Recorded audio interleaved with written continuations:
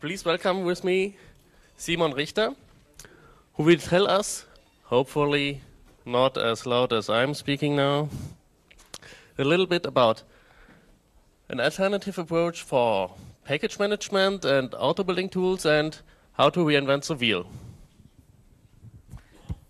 Hi, good morning.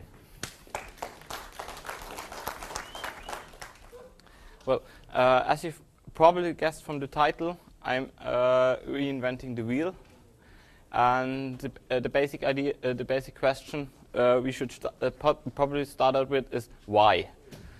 Wheel reinventions are pretty common throughout history of mankind, and sometimes has been a reason for that, sometimes not. Basically, I wanted to, about 2 years ago, I wanted to start work on a new alternative auto builder for Debian. And during that, this was originally supposed to be based on apt. And during development, I found several shortcomings in apt, which made me consider writing an alternative. And about half a year ago, I tried to implement this small tool to generate CD images directly from a Debian mirror. That, unlike Jigdo, doesn't need any template files. It will just pick up the current files from the packages file and be done with it, basically. And again, I failed because of some missing interfaces in apt and some shortcomings in its design. The big problem with apt, I see, is that apt is a tool. It is not a framework. It's designed for one specific task, and it's very good at that task.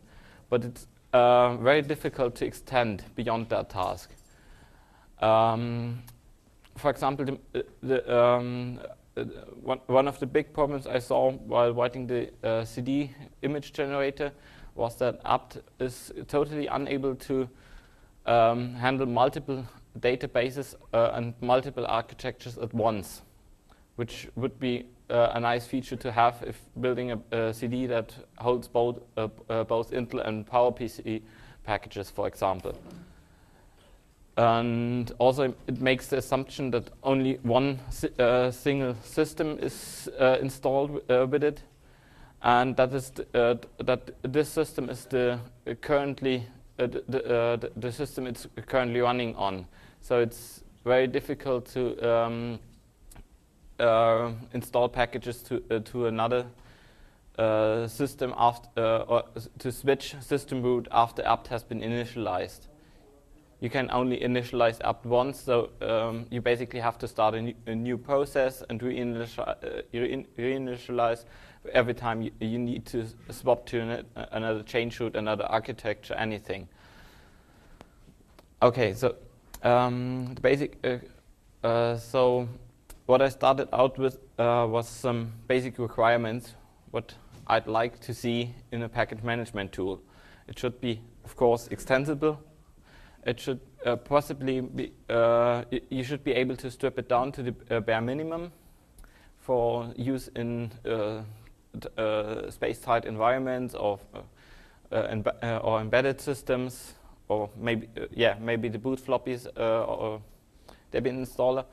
You should be it should be able to handle a different kind of package types, like Debian packages, RPM packages, LSB packages. It should handle all of that at the same time in a single process, and it should also be possible to declare dependency between different types of packages. This is going to be interesting with the LSB transition, where an LSB package might be installed. It should be installable through the normal package manager, and that LSB package has some dependencies on Debian packages. And so basically, if you install Oracle from an LSB package, it should pull in LSB base. That is the goal.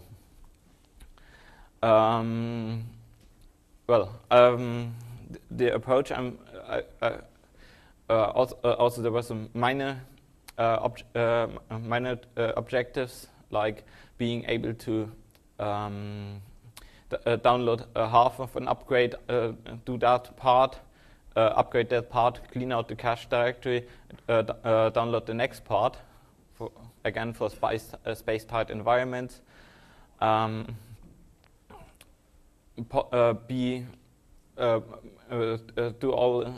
all changes on the file system in the form of transactions that you can always roll back in case there's an error. And yeah, those were the minor objectives. So the basic question is how to achieve that. I've talked it over with some people in the IT department of my uni, and the basic approach we choose to take was that of a relational database, stripped down accordingly. The main idea is you have a set of packages and relationships between those packages. A package can be anything. It can be an RPM package, can be a Debian package, and it can be a Debian source package. There is no fundamental difference between a source package and a binary package, actually. The only differences are in the detail, like a source package can be installed to a particular directory, whereas a binary package has a fixed location, and a source package can generate other packages, while a Debian binary package cannot. But there's no reason for me to make that a requirement that only some special kind of source packages can generate other packages, which is I'm going to talk about later. Okay, so the relationships between packages are then expressed inside that relational database as, well, relations. And the basic idea is to expand those relations only when they're needed. So you can leave out handling for like recommends or suggests from an embedded system, or you can leave out all the build dependency handling from a system that will never ever build a package. And well, you can leave out RPM support from a Debian-only system, so on.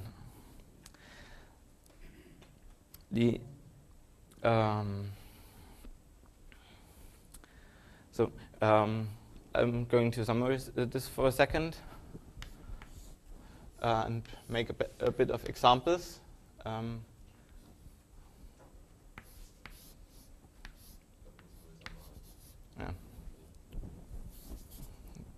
I think then you can't see that behind there. Okay, I'm going to make this a bit bigger. Okay.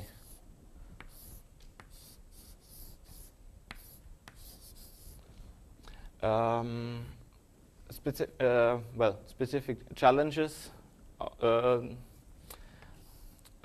One example of a specific challenge a package management system has to face nowadays is an upgrade from a version. Is an upgrade when you have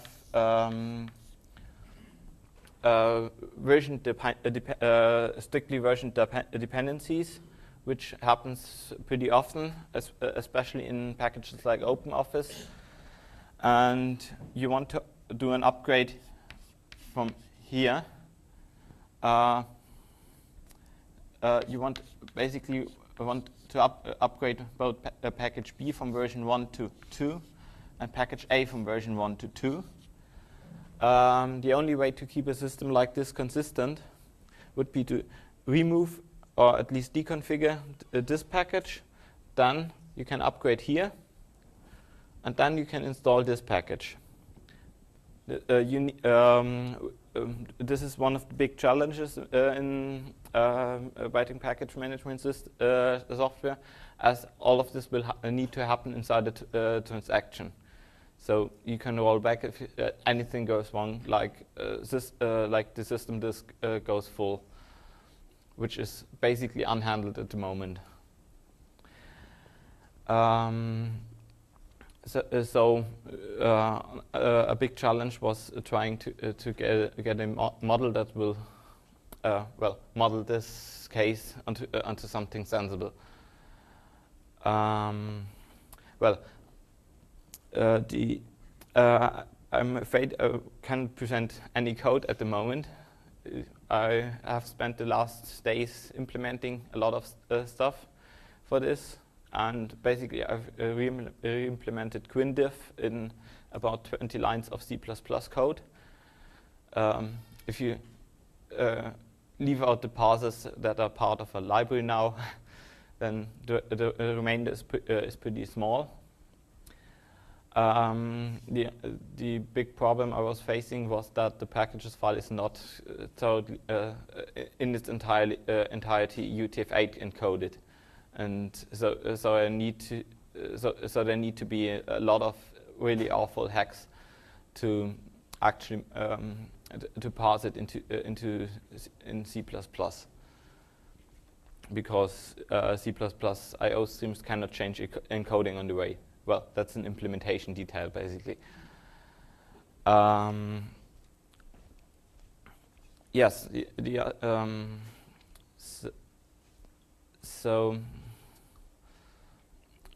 I'm a bit unsure now whether I should tell more about the concepts or whether I should talk about auto building at this point. No opinions, great. Okay, I'll tell you a bit about my requirements in auto building, and then I'll go back to the concepts of everything and trying to explain how to integrate all of this. Okay, for auto building, I have also set up a set of requirements that I mostly think would be nice to have currently, but are currently very difficult to implement because of the structure the auto builders use for representing the state. And I've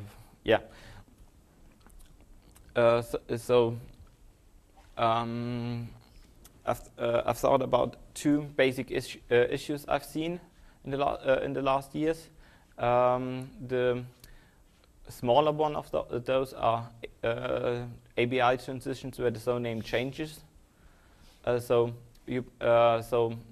need for rebuilding a set of applications against the newer library, where just the ABI changed, the API did not, and everyone needs to upload new version. Everyone who depends on the library that changes zone name needs to upload a new version in order to kick the auto builders into compiling the new version.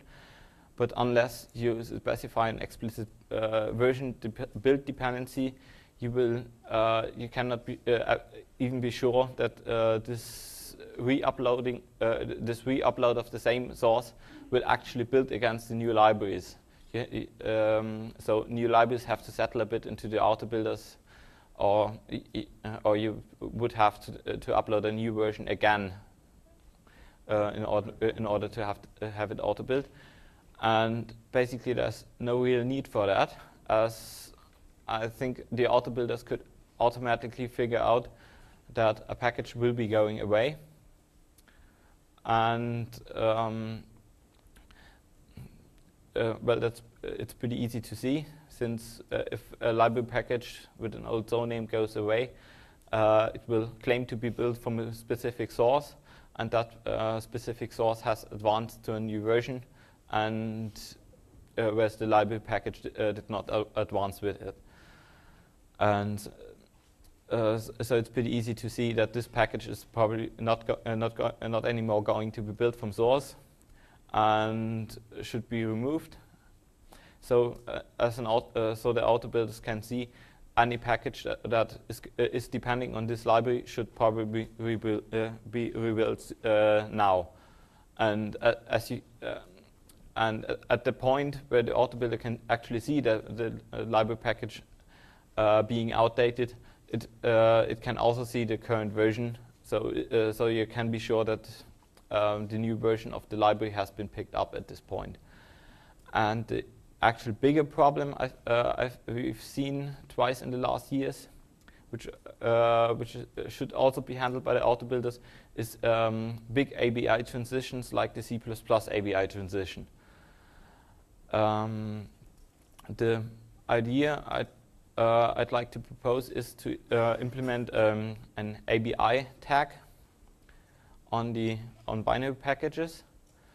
The control file would list which tags should be present in the final binary package. Then during the setting up, during generating the final control file, you would the package gen control would look up the respective settings that are currently in use for that for the host system, and write them down into the package file, into the control file. And well, the rule of thumb would be no package can declare dependency on another package that differs in an ABI tag that is present in both. So if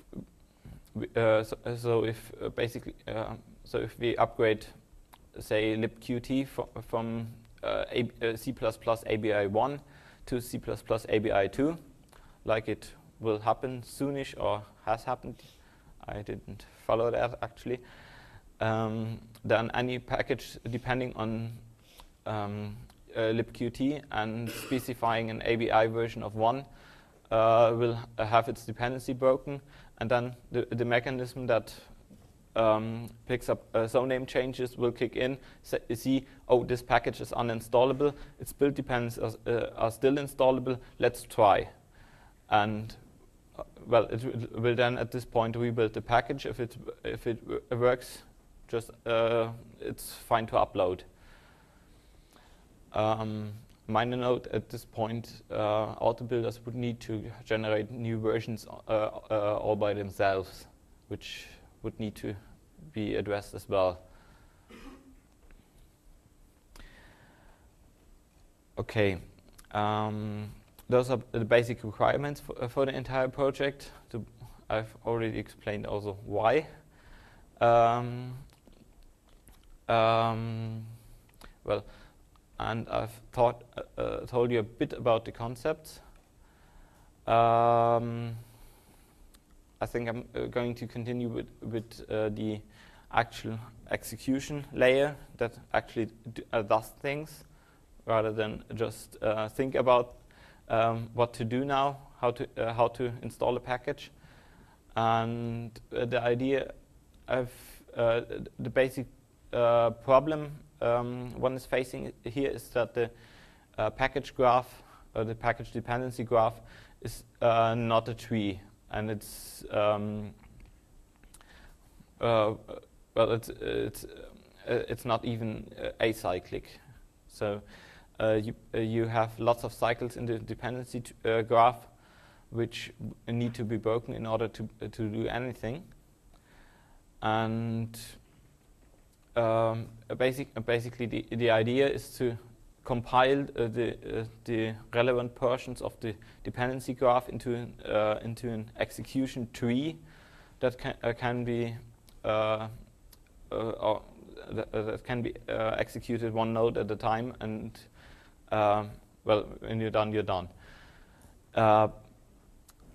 The basic idea I have for the tree is to have, well, each node have export 3 different functions.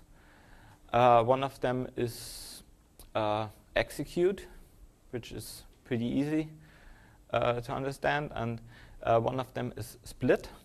Split says this action might need to be split up into sub-actions in order to break some loop that is in the dependency graph. And then, additionally, I'm going to add 3 meta actions, which are parallel, which some of the GCC hackers might guess what it means. And or. And means do the first thing on the list, then the second thing, and so on.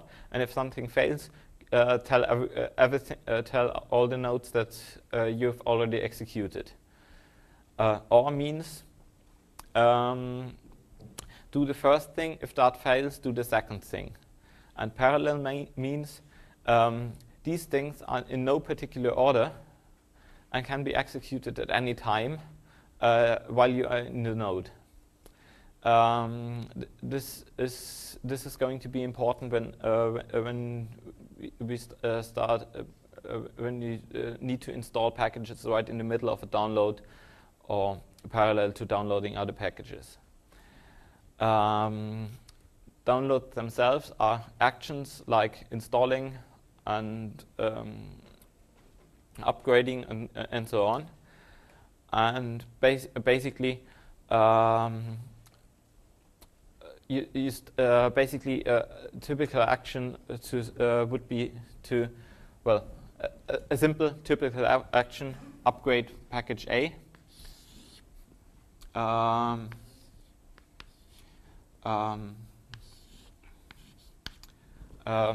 You would start out with a single node, upgrade package A, and if you can either call execute on that, which would basically which would most likely split the node and then call execute recursively, or you could try to split, at which point you get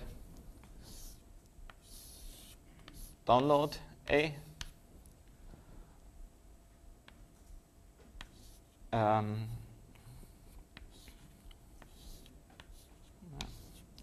And install A. And this is basically an AND condition, because you need to download it, then you can install. And well, the next point is to split up the download into into acquire this package, verify the MD5 sum or the SHA1 sum, and so on.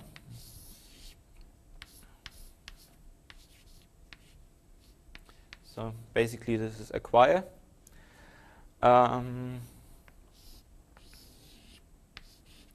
This is verify.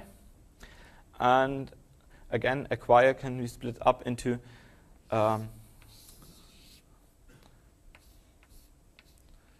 acquire a difference, a diff file, or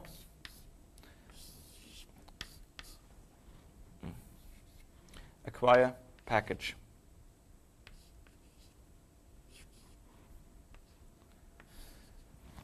So after you've been through this tree, to this part of the tree, you will have either a difference file or a package file. This part would then verify that the file you've actually got matches the sum marked in the packages file. Then the download is complete, and then you can go on installing. You don't need to unpack the entire tree at once. You can do that as you visit each node. But there's nothing forcing. But in case you have your action is going to concern multiple packages, there's nothing that stops you from downloading while you're installing other packages, as those are basically parallel, running in parallel. This would be an example of the parallel pseudo action. Well, this is basically the concepts. Are there any questions up to this point?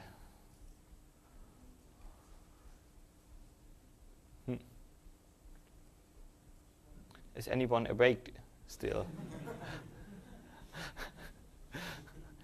Well, I've seen one hand now. Okay.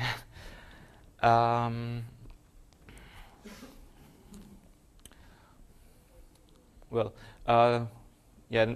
Next thing I think I'm going to tell you is about the current state of the implementation. As the best concepts are, well, if they are the best, I don't know, but the best concepts are worth nothing without actually implementing them. Currently, what is working is the package list parser.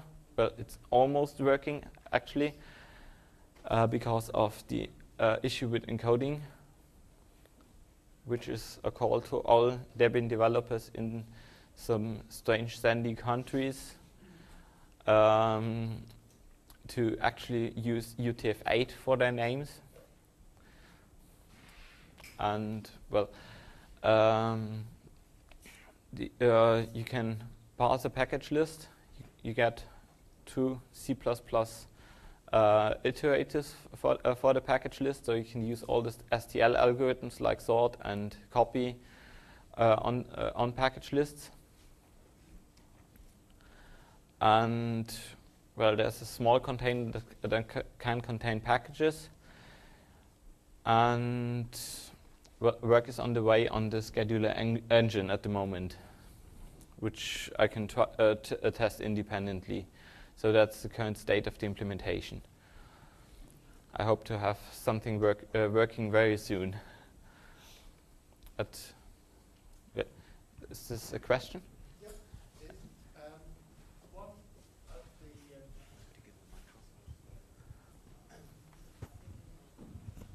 of the yeah, one of the things apt doesn't do, which would be really cute if you were playing around writing something to replace it or whatever, is there's no particular reason why you should download all the packages in one run and then unpack them all in the second run.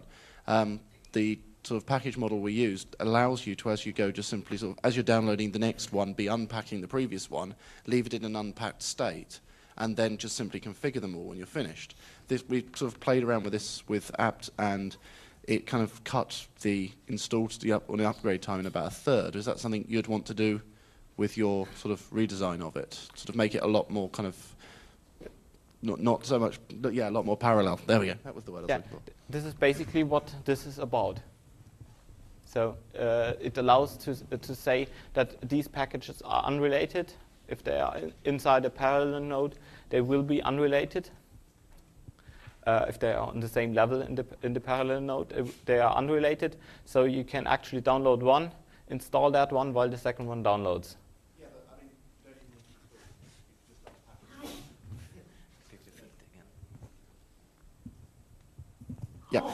unpack but you don't even need, you can install, let's say you've got a dependency tree. There's no particular reason other than predepends and conflicts that you need to install that dependency tree in order, in like reverse up. You can actually just unpack the whole lot onto disk, leave it all at unpacked state, and issue to tell dpackage just to configure the lot, and dpackage will work. Yeah. So there's no particular reason to go through the process of trying to do too much kind of sort of, well, we'll download all of those 30 in one go and then install them. You could actually just download each one at a time, just unpacking it at the same time you're downloading the next set and stuff like this. If you see where I'm going. This is also possible. I've not expanded the installed part yet. Mm-hmm. It's perfectly doable to the install part will split into unpack and configure, and there's no reason to not delay the configure step. Right. Okay.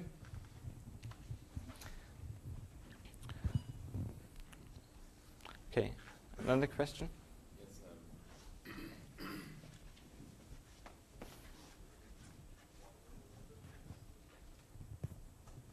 So when I got myself out of bed this morning, I looked at your talk and it said workflow. Does this apply to the way that people interact with this entire system, or are you actually referring with workflow to the topological sort of the tasks? I'm afraid to say that I've written this so long ago, I don't really remember. So basically, I think I meant workflow inside the system. Okay. So this graph that you've drawn there, this decision tree or whatever it is, I'm not entirely sure. Is this your version? I mean, are you aware of workflow diagrams and the topological sorted task diagrams? Not really. I've talked it over with some guys in our CS department, but well, only to the point where we had something that might seem to work. Okay. So, thanks.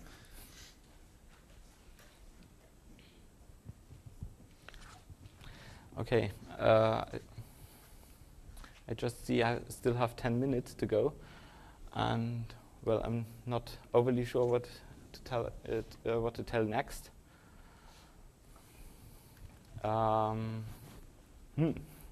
This is going to be difficult. Do some step dancing if you don't know what to tell us. No, that would look ridiculous, even this early in the morning. And well,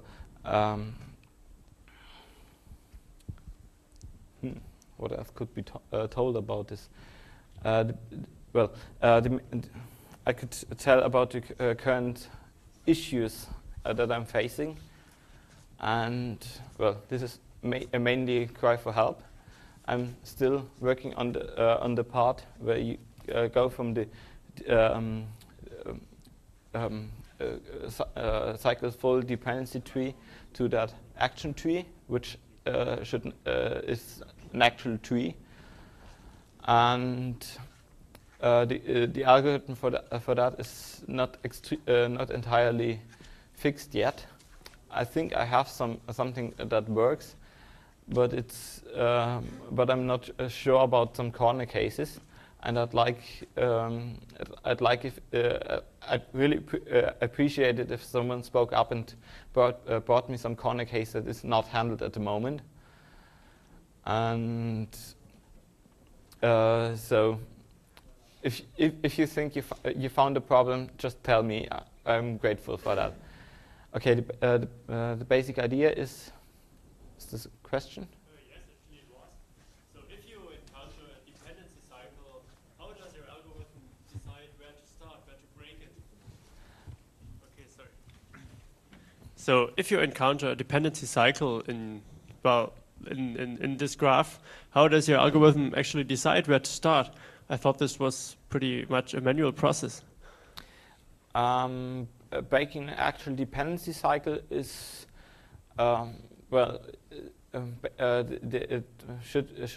can only be done at random. Basically, a dependency cycle cannot be broken without breaking the assumptions the packages will make. You have to guess which one you can break. So you can just print a warning, break any of them, and see if it works. This is also how DebConf handles it at the moment, as far as I know. And if it breaks, with the help of your transactional system, you can just roll back and try the next one, or? Yes, that's the plan. Oh, good idea. Thanks. So far, it hasn't been. So far, it hasn't broken. So there's no real need. We can just print a warning, and as warnings will annoy people, they will at some point perhaps degrade one of the dependencies into a recommit. There's actually no. There should be actually no particular reason for cyclic dependency. There was a long thread about this on Debian-Devel, by the way, in case anyone has missed such a big thread. Okay, the basic idea behind this algorithm is I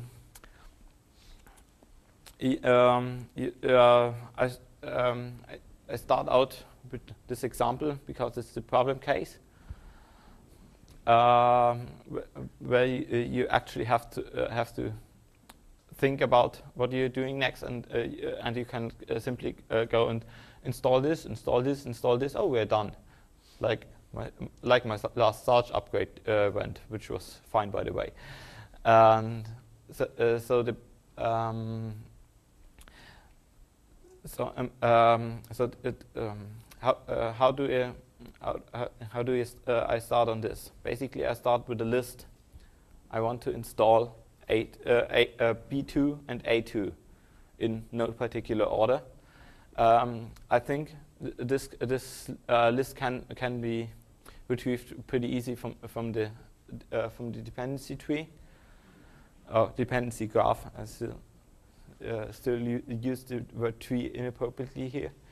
And well, as soon as I know we want to install both of these packages and they are both upgrades, then I know I have two actions: upgrade B, upgrade A. This is an AND, whatever AND thing, which I've practiced it. I've practiced drawing this character a lot. It doesn't work. Basically, we try to install B, and we need to install A. The order here is arbitrary at this moment, because this is something the dependency. Thanks. Because this is something the dependency tree might actually tell us, but we will get to later anyway, and the dependency tree might also spit out incoherent information at this point, which basically happens with dependency cycles. So we know we need to upgrade both these packages. Then we can take a look at the dependencies again.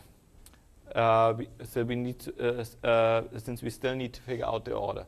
This is an AND with unspecified order yet.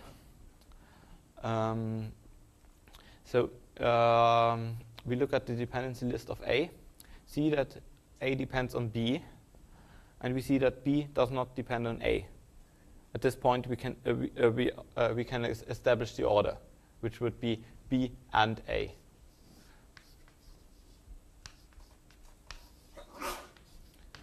And in order to and the upgrade of B would the upgrade of B also has a dependency. It has a dependency of by the direct version dependency of A1 to B1. B2 now conflicts with A1 implicitly, and so we see that we actually need to split up this upgrade into remove A,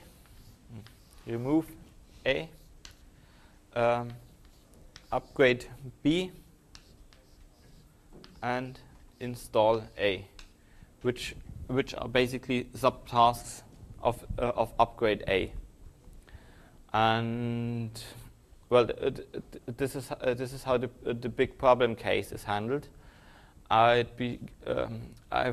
So far I haven't found any other big problem cases that I would need to handle in a special way.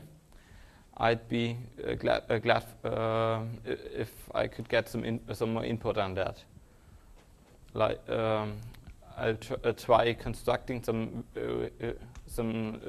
strange cases, but so far I haven't encountered any problems, and I don't think it can be that I have that this would work so great. This cannot be simply.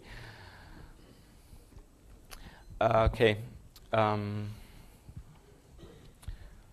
Good. Any questions up to this point? Okay. Well, there's not much I still can say about this, so I guess this is going to be the end then. Okay, thanks.